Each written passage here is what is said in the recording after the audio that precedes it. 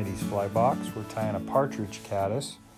So I'm using a Daiichi hook and I'm going to attach my thread, just using nice tight wraps over the top away from us. First thing I'm going to do is take our thread back to our tying point and put some dubbing on. So with this dubbing, I just use a little bit at a time and just attach it to the thread, and just using my middle finger and my thumb, I'm going to spin or tightly wind that or spin that dubbing onto my thread, only covering maybe an inch, inch and a half.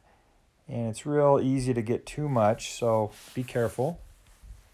Once I've got my thread loaded up, I can begin building the body of the fly. So just make tight, nice, even wraps going forward and build a tapered body.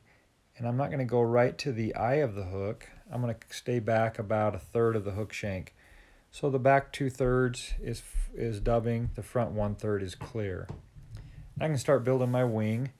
So I'm going to use natural CDC feather first, and this is a real popular feather. It comes off the gland of a duck.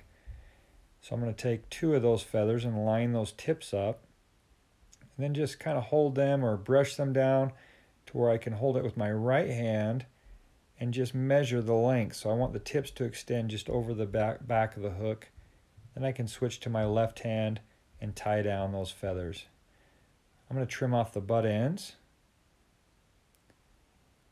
And just take a second and just tie down some of those butt ends and make a clean thread base in that front 1/3 of the fly there.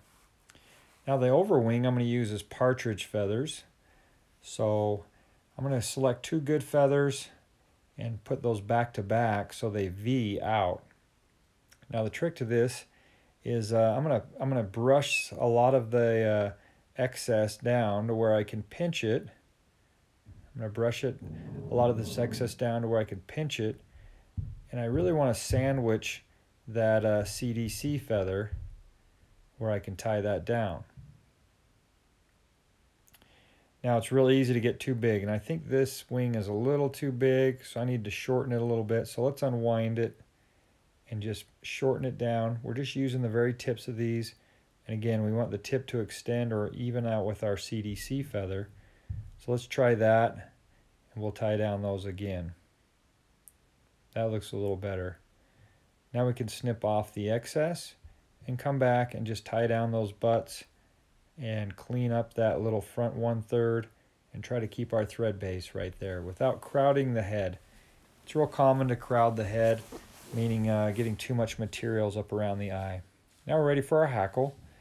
So I'm going to just take some whiting saddle hackle, and so the top of the feather is facing me, and I'm just going to pluck off some of that fiber so I have a little stem that I can hold right against the hook and tie that in nice and neat, and tie it down right there at the 1/3 spot and advance my thread. Now we can begin wrapping that hackle. Try to make nice even wraps over the top away from us.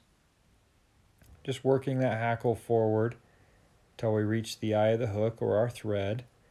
Once we're there, we can hold that straight up in the air and drop our thread over with our left hand about 3 times.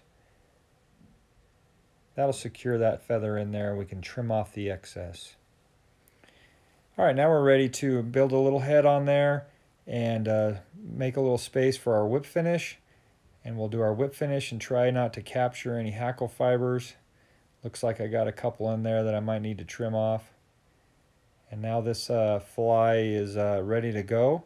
It's a fluffy, very natural looking fly. It'll ride up there high, and hopefully it'll be a good fly for you this summer. Catch a bunch of